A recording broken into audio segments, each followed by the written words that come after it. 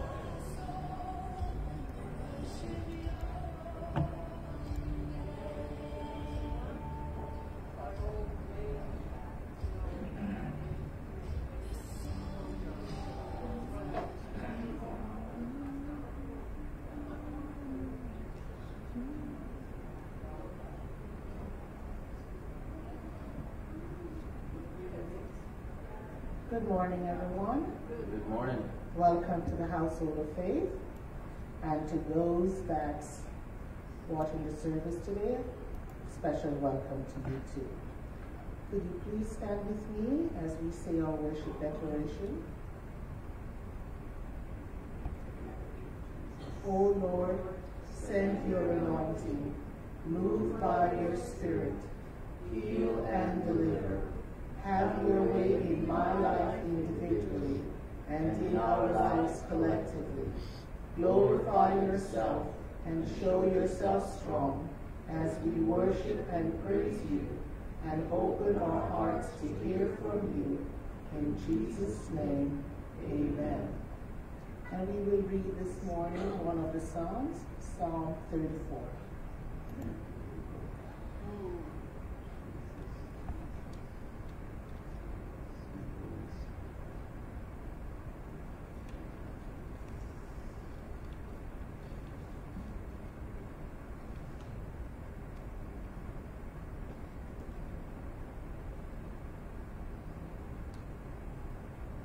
Psalm 34.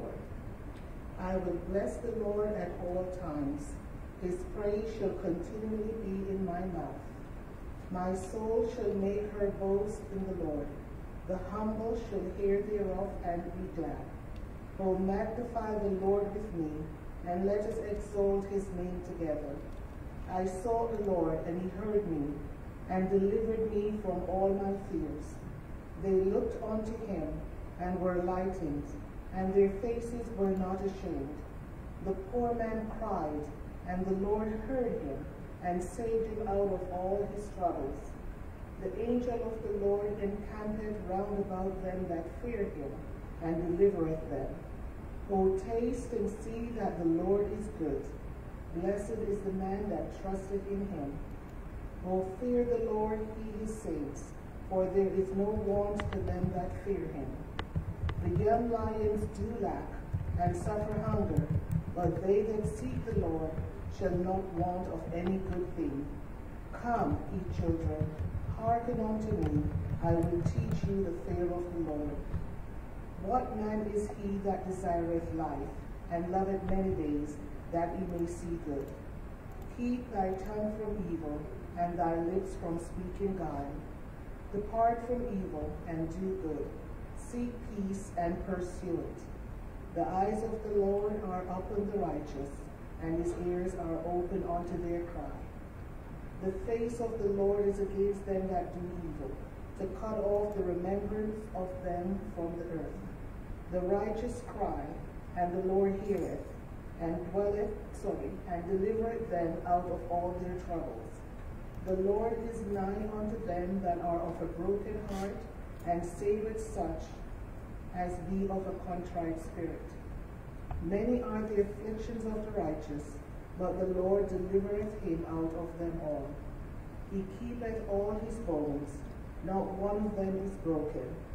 Evil shall slay the wicked, and they that hate the righteous shall be desolate.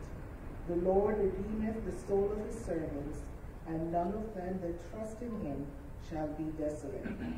Praise be to God, the hearing of his word. I will now ask Brother Ryan to lead us in prayer.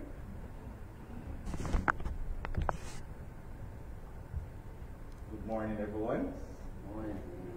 Doesn't seem like we are happy to be here this morning. Good morning, everyone. Good morning. That sounds a little bit better. Let us pray. Most righteous and eternal God and our Father, Lord, as we approach your throne this morning, we just want to thank God for another day. We want to tell thanks, God, for your kindness, for your mercy that you have extended unto us, Lord. Lord, we want to tell thanks for guiding us throughout the week, throughout the year. Lord, giving us another opportunity where we could come into your hands, come into your presence, and just to lift up your holy name, Lord. Lord, we want to pray and ask that you may continue to protect us, to guide us, Lord. Lord, as we look, so many things have been happening around us, around the world, Father God. This year has been so, you can have so many adjectives to describe this year and what it has been like, Father God. But with all that is happening, Lord, we have hope in you, and that is comforting to know, Father God, that we have hope in you, and there is always hope, Lord, as we, despite what is happening around us, Father God, you are the solid rock on which we stand this morning. And Lord, we just want to tell thanks for your journeying mercies. We want to tell thanks, God, for just the way you have keep us alive, Lord God. Thank you for providing for us. Lord, thank you, Father God, for your many blessings towards us, even though sometimes we are not deserving of your blessing, oh Father God, but you are such a forgiving and loving God, oh Father God. You still remember us, oh Father God, and you still continue to guide and protect us. Lord, we want to hear from you today. Lord, I want to pray for your messenger, Father God, and ask that you may speak through him today, Father God. Lord, I pray, oh Father God, that after we leave here today, Father God, you could say it was good to be here. Lord, I want a word from you today. Lord, and I pray, Father God, that you will deliver a word to each and every one of us this morning, even those who are watching us online, oh Father God. I want you to leave a word with them in their heart. Oh Father God, that after today, oh Father God, it will be with them through the week and through the rest of the year, oh Father God. Use your messenger in a way, oh Father God, in a special way. Speak through him, oh Father God. Lord, and I pray, oh Father God, that you continue to cover us and to guide us, Lord. Lord, we tell thanks for your many blessings. We tell thanks for your forgiveness, dear Father God. Worship with us today, Father God. Have your Holy Spirit worship among us, dear Father God. Lord, capture our minds this morning so we are not distracted with the cares of this world, but just to focus on you this morning, Father God. Arrest our heart, dear Father God. Oh, Father God, and have us to reach you. Take us to that landmark, dear Father God, where we once knew you, Father God. Continue to manifest yourself in our lives, dear Father God. Continue to bless us, continue to, oh Father God, just guide, cover us on their blood. In your precious name I pray. Thank you, Brother Ryan, and I will now turn over to the worship team to lead us in worship.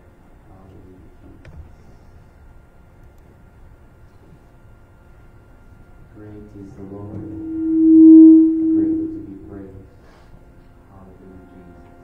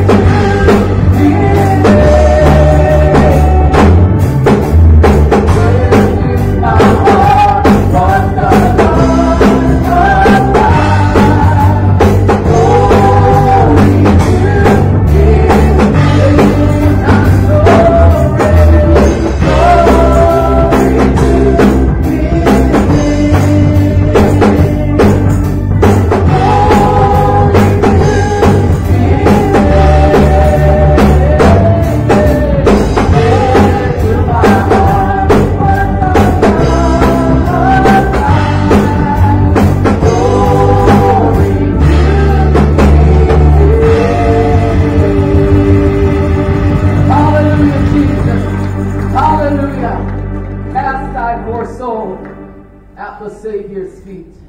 Lord, we worship you and give you glory. Everybody needs compassion. Love that's never failing. Our God is mighty to save. And we just give him all the glory today. And we're thankful that he has saved us. Amen? Amen. Praise your name, Jesus. Jesus.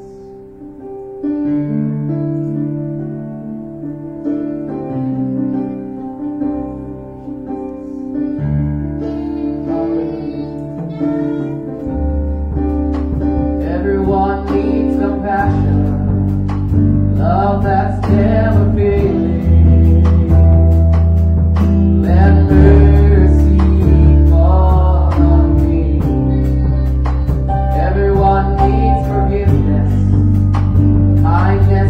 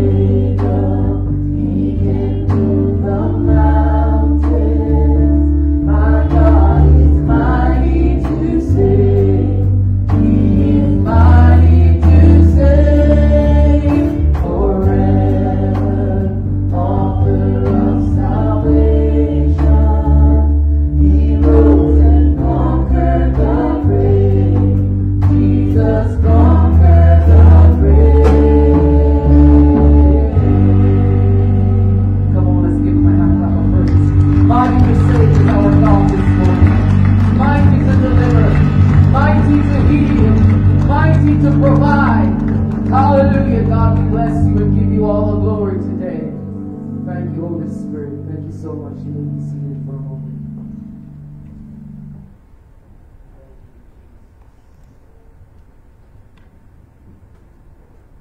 Praise God, praise God. You rose and conquered the grave. Are you happy to be in the house of the Lord this morning? Are you happy that you're not pushing up daisies this morning? Oh, come on, aren't you? Because we are here, we're not pushing up daisies, we have another day to make it right. If we didn't get it right yesterday, His mercies is new every morning. Every day we got new mercies. Amen. Praise be to God. So do another welcome to those of you that came a little later. Welcome. It's good to have you here with us. And for those that's watching online, welcome again. So our announcements are brief. This Saturday is the last Saturday of the month. So we'll be having fasting and prayer here. The door will be open at 9 o'clock. So come on out and let us pray.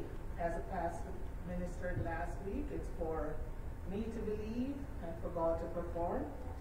So let's all come on out believing that whatever we ask for, that God will perform. There is so much from our personal lives, from the life that we're living.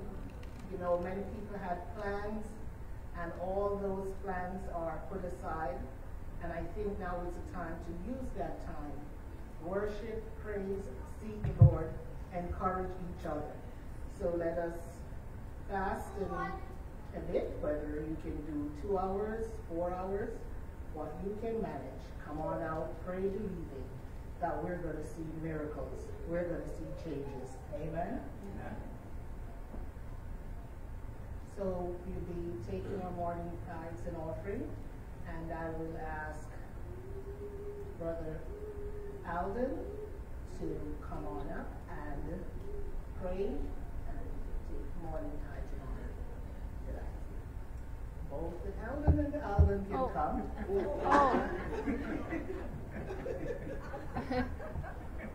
Wonderful.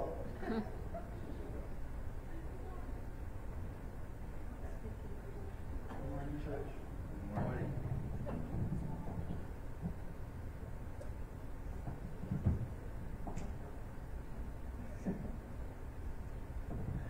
Let's pray.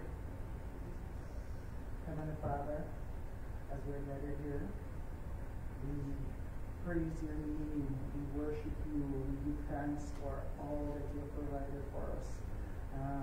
We're just here to show you our gratitude. We're here to give you praise from the depths of our heart. Lord, from what you have given us, from the strength that you have provided us with, what we will be given this morning, it is just a little bit of what you provided for us initially, Lord. So that should be like first choice.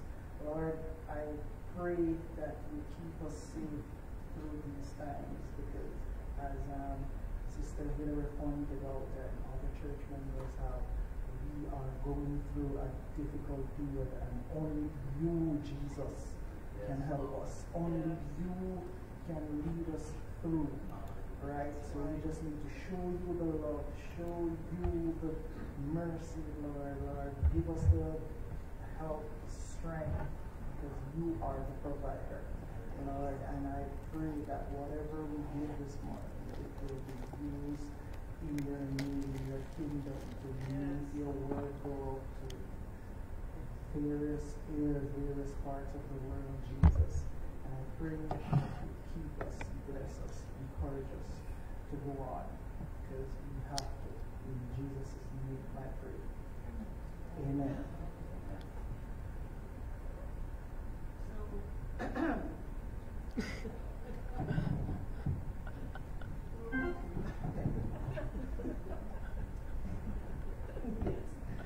So, as you know, when we doing the morning tithes and offering, the 6 feet distance, you come up this way and you go the other way. this side, come up this way, and return to your seats the other way. Thank you.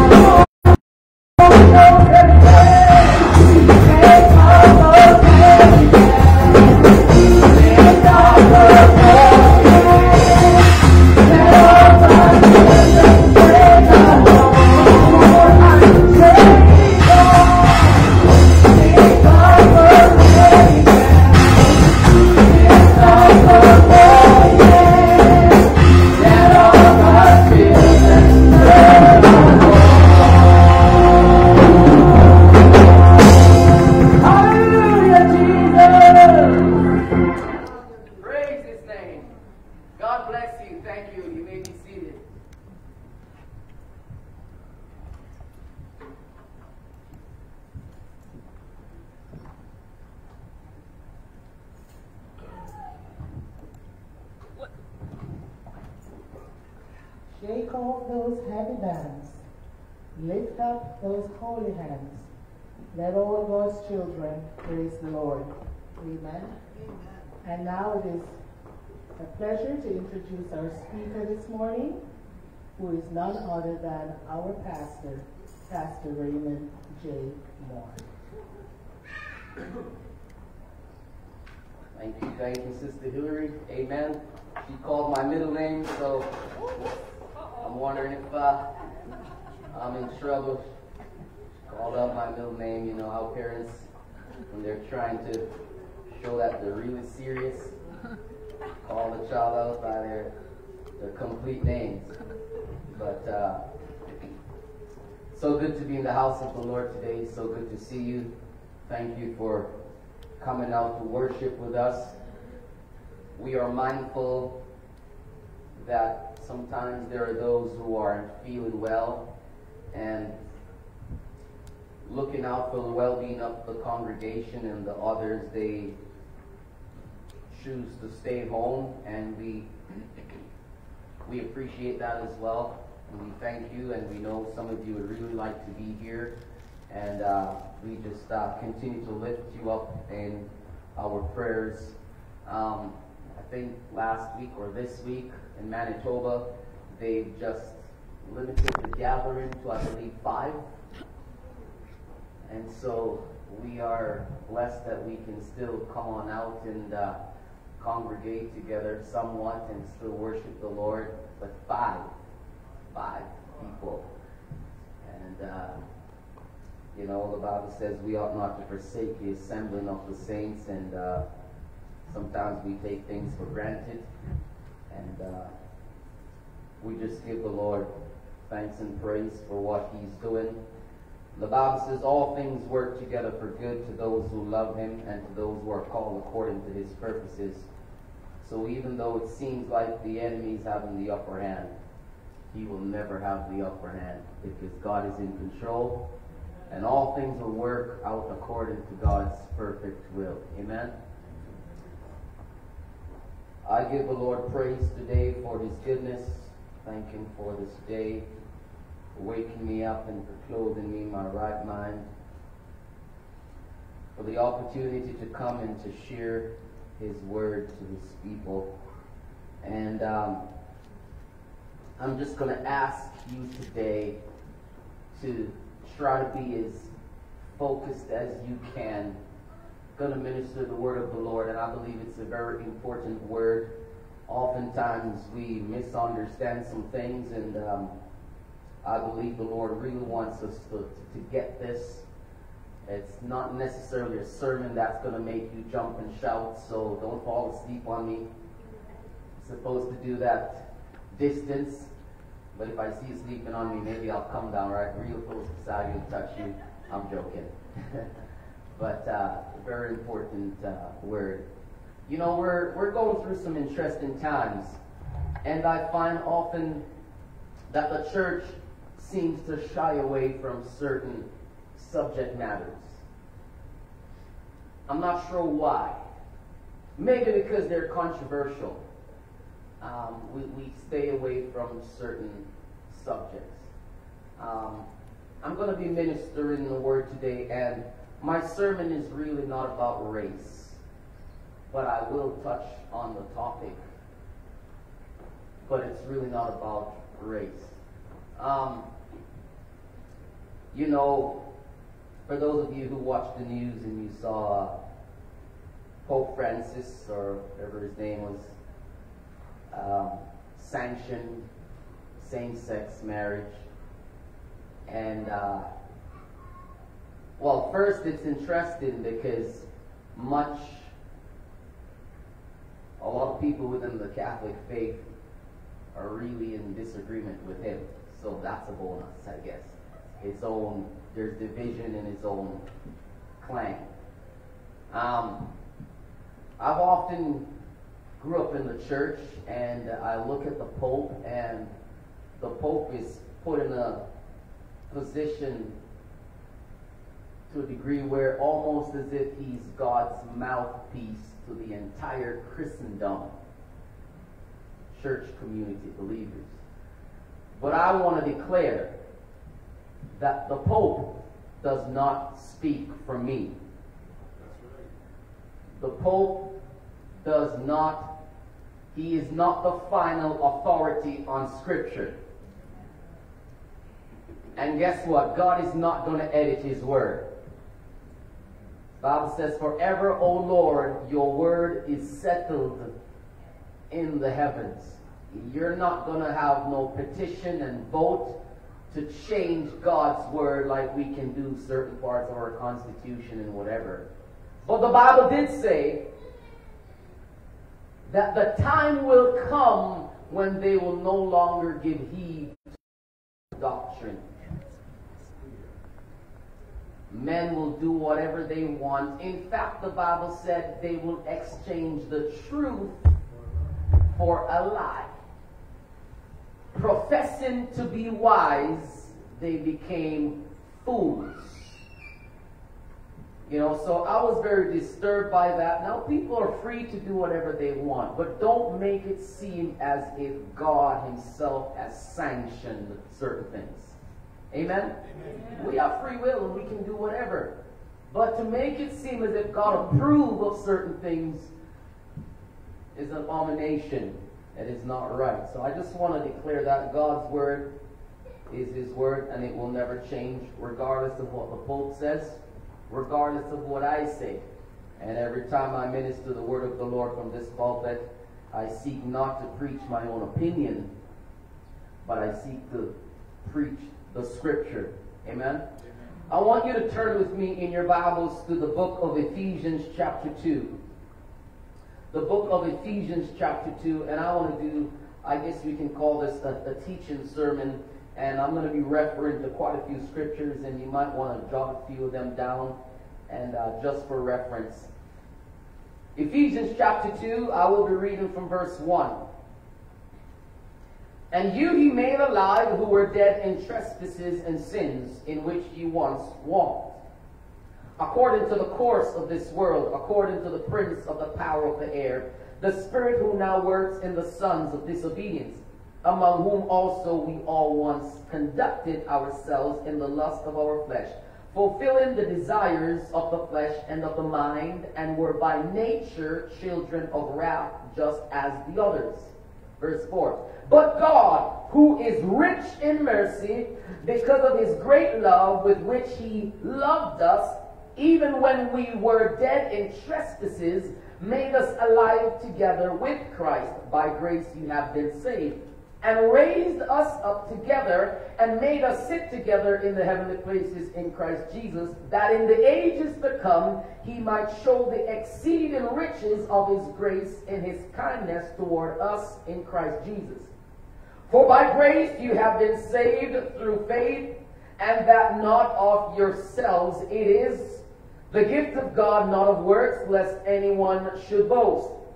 For we are his workmanship, created in Christ Jesus, for good works, which God prepared beforehand, that we should walk in them. Verse 11. Therefore, remember that you once Gentiles, talking to us, once Gentiles in the flesh, who are called uncircumcised by what is called circumcision, made in the flesh by hands, that at that time you were without Christ, being aliens from the commonwealth of Israel and strangers from the covenant of promise, having no hope and without God in the world. But now, I love when the Bible interjects those buts. But now in Christ Jesus, you who once were far off have been brought near by the blood of Christ. Can somebody say amen? Amen. For he himself is our peace. Hallelujah.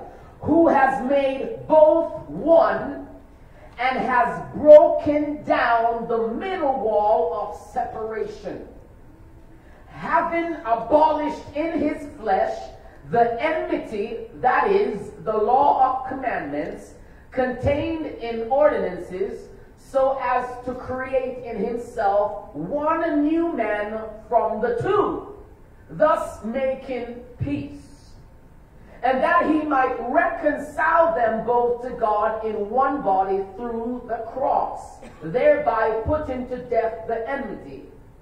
And he came and preached peace to you who were afar off, and to those who were near. For through him we both have access by one Spirit to the Father. For through him, Jesus Christ, we both, who are the we? The Jews and the Gentiles. We both have access by one Spirit to the Father. Verse 19. Now, therefore, you are no longer strangers or foreigners, but fellow citizens. Somebody say amen. Amen.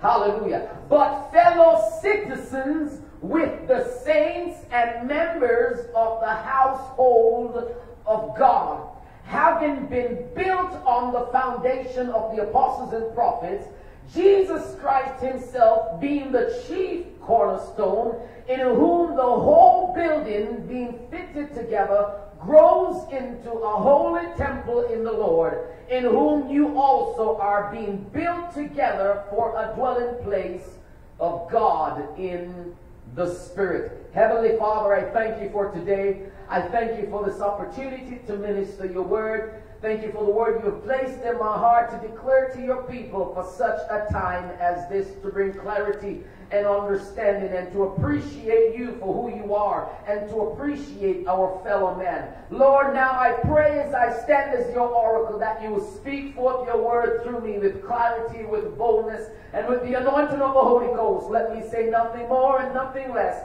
than what you would have me to speak today. Father, I submit myself to you. Have your own sweet way. And the saints of God says, Amen. Amen. Understanding God and his family. It is important that we understand God and his family.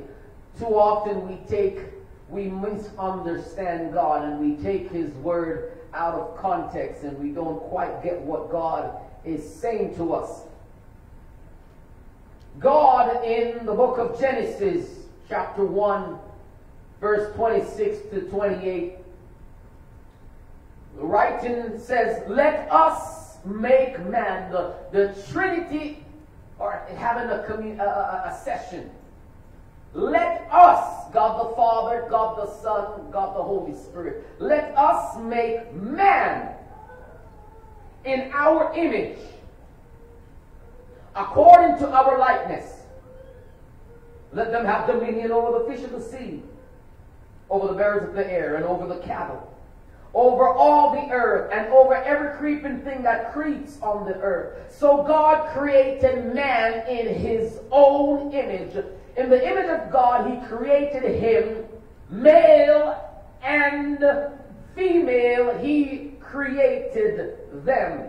Then God blessed them, and God said to them, be fruitful and multiply, fill the earth and subdue it, have dominion over the fish of the sea, over the birds of the air, and over every living thing that moves on the earth. I want to declare the word of God is very clear. The word of God declares that there is only male and female. I don't care which government or authority wants to add a whole bunch of other stuff.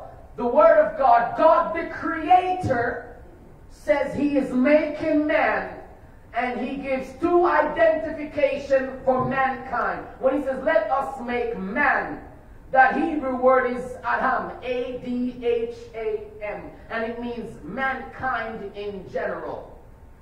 God said he is making male and female. Again, we can twist whatever we want to twist, but the truth of God still remains. He's making man and he's making a woman. That's the word of God.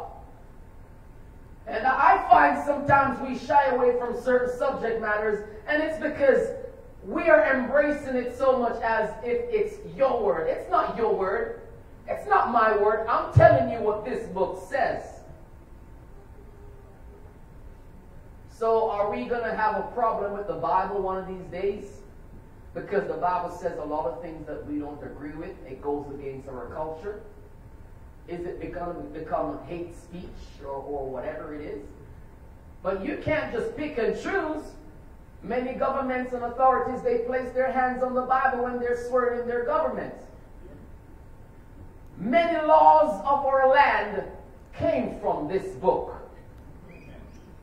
So we pick and choose what we want. Understanding God and His family. Many things have been happening lately, and the idea of race and all different sort of things is coming to the forefront of society, and we're being challenged, we're being faced with a lot of things. But I can tell you this, that racism, for example, is very old. Very old. It's ancient. And I'm going to show you from the Word of God. We're going to look at some scriptures, and we're going to see some things based on the Word of God, and God is going to enlighten us today. So God says, let us make man. From there we move to Genesis chapter 3. Adam and Eve sinned. And God was disappointed because sin has now entered the human race. God had a talk with Eve. God had a talk with Adam. And now God is speaking to the serpent. And Genesis 3:15, the very first prophecy of Jesus Christ, the Messiah, coming into the world. It says, where God speaks to the serpent saying, and I will put enmity between you, speaking to the serpent, and the woman, between your seed and her seed. He shall bruise your head, and you shall bruise his heel. So there's a prophecy. And it is a prophecy that causes Satan to wonder. I wonder what this means. But I don't believe it is that complicated. It's simply saying that a child is going to be born one sweet day that is going to crush your head, pretty much. So now Satan is living his life looking over his shoulder, so to speak. Because who knows when this child is going to be born? Where is this child going to come from? What will be his race? What will be his lineage? And so Satan is on the lookout. Just to back up a little bit, I find it very amazing. I find it so reassuring that when God made man and woman, he blessed them. And he said, be fruitful and multiply. Be fruitful and multiply. I just, I don't want to get too much into that subject matter. We're going somewhere here. Genesis chapter 12. I'm going on a journey, so if you don't lose me, I don't want to lose you because then you're going to miss my point. We're going on a journey. Genesis chapter 12. Verse 1. Now God had said, we don't know at what point he said, but based on the grammar and the English, it's past. And at some point God had spoken to Abram, maybe in a dream of some sort. But it said, God had said to Abram, get out of your country, from your family, and from your father's house, to a land that I will show you. I will make of you a great nation.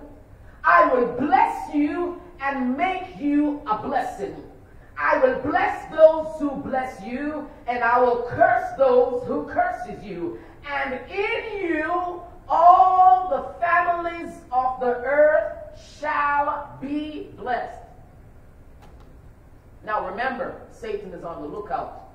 Ever since Genesis 3:15 was declared, Satan is on the lookout.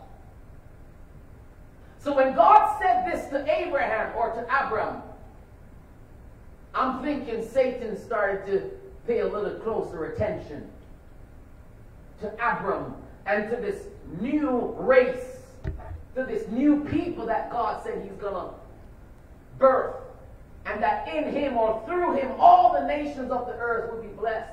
But it's not as specific. But in Genesis chapter 22 verse 18, now God is starting to become a little bit more clear about his intent. In Genesis 22 verse 18, God said to Abraham after his test with Isaac, in your seed, all the nations of the earth shall be blessed. Satan was like, I got my target. You see where I'm getting at? I got my target. Because God in Genesis 3:15 just said the seed of the woman. Well, you're going to keep having children, and there's going to be lots of women all over. So how do you know which child from which woman is going to be the seed? But now God made it more specific and said to Abraham, in your seed, meaning from your lineage, from your descendant, the seed that will be a blessing to all the earth, the seed that's going to crush the head of the serpent will be born. So Satan was like, okay, now I can narrow down my search, and I don't have to worry about those guys. Don't have to worry about those guys. Don't have to worry about those guys. I just need to keep my eye on this guy called Abraham. Are you with me? And then we go on to Jacob. Abram, Isaac, and then we got Jacob, from who came the 12 tribes of Israel. Then of the 12, it was said that Judah would be the chosen tribe to bring about the prophesied seed. Furthermore, from the tribe of Judah, it was declared that the seed would come through the family lineage of David. Are you with me? Specifically to be born in Bethlehem of Judah, according to Micah 5 verse 2, which says, but you, Bethlehem Ephrathah, though you are little among the thousands of Judah, yet out of you shall come forth to me the one to be ruler in Israel, whose going forth are from of old, from everlasting. So Satan has his target from Genesis 3:15 to Abraham, to Jacob, to the 12 tribes. And from the 12 tribes, Judah. And from Judah it was said, from Judah it was said it was going to be David's family. So now Satan knew who to look out, which family to keep an eye on, because the seed would come through the family lineage of David. The Jews are one of the most hated race on this earth, for reasons that aren't even logical. Why do people hate the Jewish people so much? I've had this talk many different times, and I say this is more than just a surface thing. This is rooted in spiritual warfare. This is rooted in Satan wanting to thwart or disrupt God's plan of bringing in the seed. Remember, in Egypt, Satan knew that God was going to bring a deliverer. And what did Satan do? Oh, you maybe think it wasn't Satan, but people don't just get up one day and decide they're going to just kill off an old generation of babies. The Bible said Pharaoh gave a command to start killing all the boy babies. The wise men, when they came and they journeyed, because they're following the star, the King of the Jews has been born, and they're going to worship him. And they met, I believe, Herod or Pilate. I oftentimes get them mixed up. He says, we're going to worship. I said, oh, is that so? When you find him, bring me news that I may go and worship him as well. That was a lie. A king was born that was now going to challenge his authority, so he wanted to kill that child. But the angel of the Lord appeared to the wise men and said, do not go back the way from which you came. Go a different way.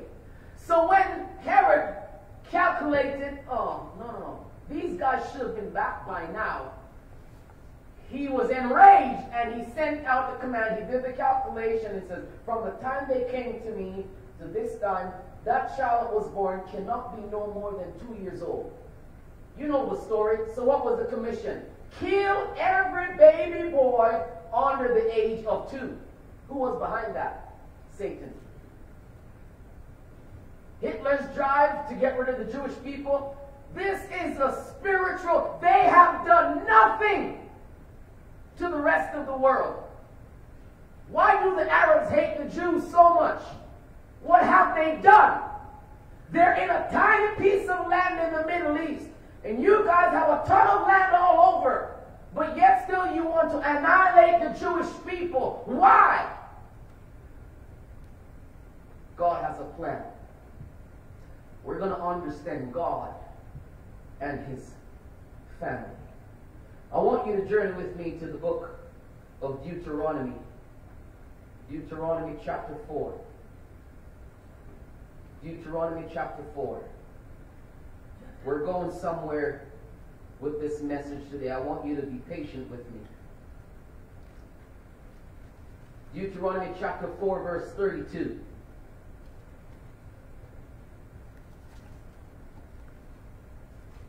Deuteronomy chapter 4, verse 32.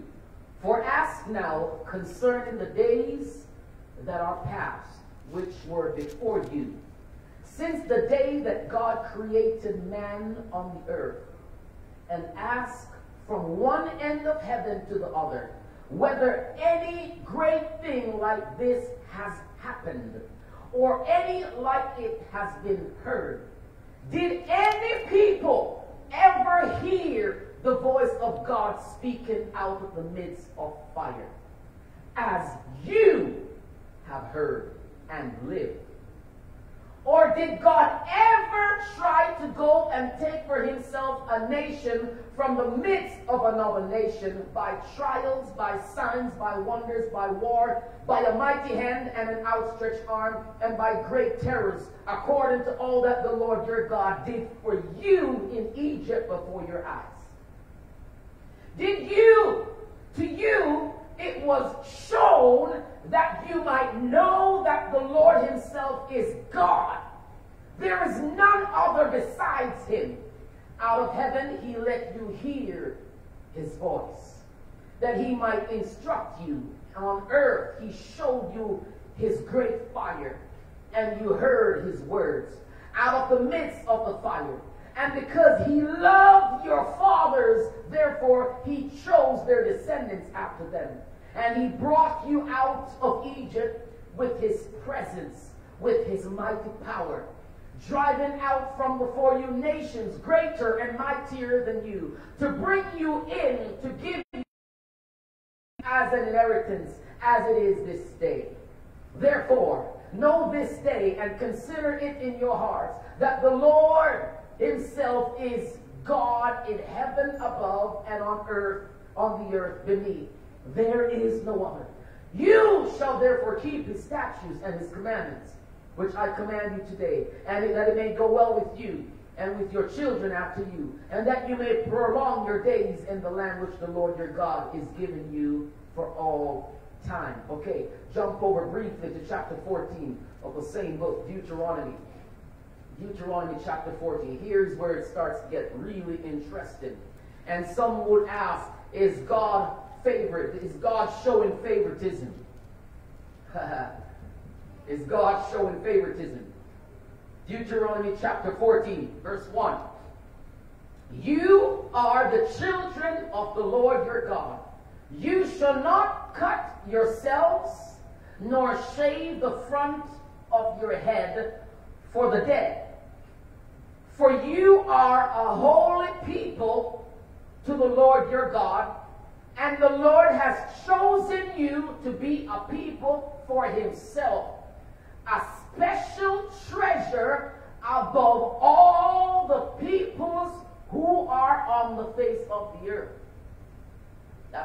is saying to the Jewish people.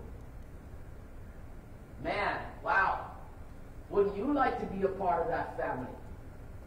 Be a part of that. God has chosen you among all the other races or people. God has singled out you, and he says, you're my treasure. As a matter of fact, in Scripture it says, he who touches you touches the apple of his eye. A special treasure. You want to know why the world hates the Jew as much as they do? Why they're fighting over the land of Israel, and particularly the Temple Mount, as they do? God says, this is mine. God says, this is mine. A special treasure. Holy. The word holy is quadash in the Hebrew, and it means sacred. It means sacred. For verse 2 it says, for you are a